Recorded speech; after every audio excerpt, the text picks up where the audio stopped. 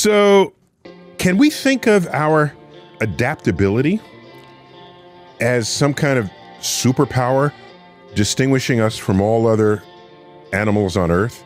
Because I've thought long and hard, what is special, but we can't fly, we don't run fast. Almost everything that would kill us in the wild is because the other creature is better at it than we are.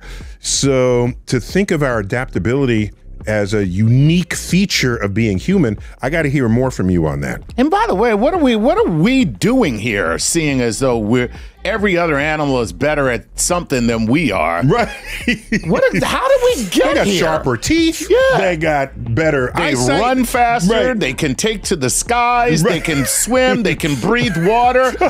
Like, what the hell? Like, Breathe water. I yeah. like that. In the pantheon of superheroes, like We suck. Yeah.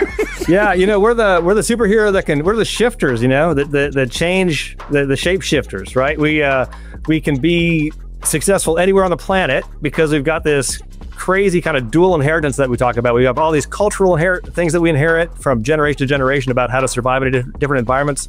We've got this body that's we might be generalists in a lot of ways, right? We're good at a lot of different things. Maybe we're not as good at sprinting as some animals, as good at climbing, but we can kind of do it all fairly well. And we end up getting everywhere across the entire planet. Think of another species, I don't know if you could, No. that's been as successful in as many climates.